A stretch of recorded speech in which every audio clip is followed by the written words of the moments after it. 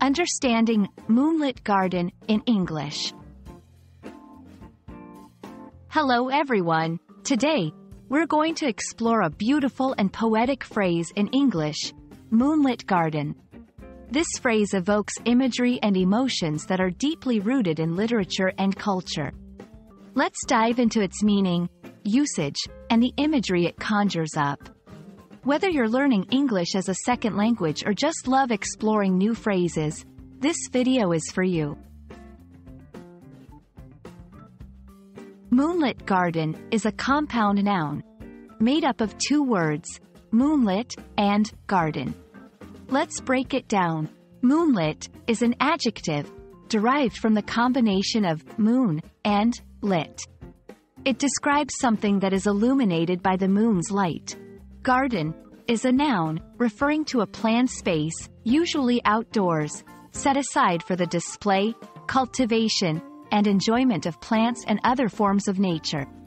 When combined, moonlit garden describes a garden that is illuminated by the light of the moon, creating a serene, peaceful, and often romantic setting.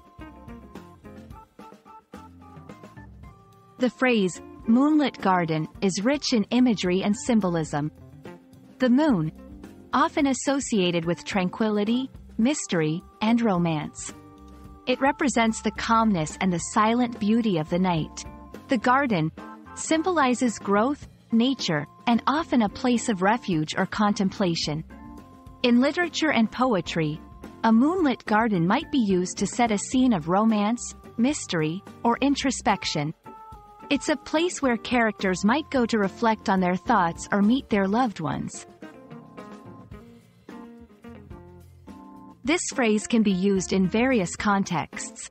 Literary descriptions, to set a scene or create an atmosphere in a story or poem.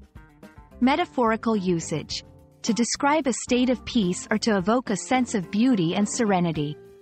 Everyday language, as a descriptive term in conversations, particularly when talking about scenery or settings that are picturesque and peaceful.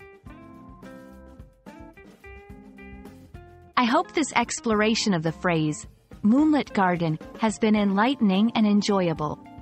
It's a wonderful example of how English can paint pictures and evoke emotions through simple yet powerful combinations of words. Keep exploring and enjoying the beauty of the English language, and see you in the next video.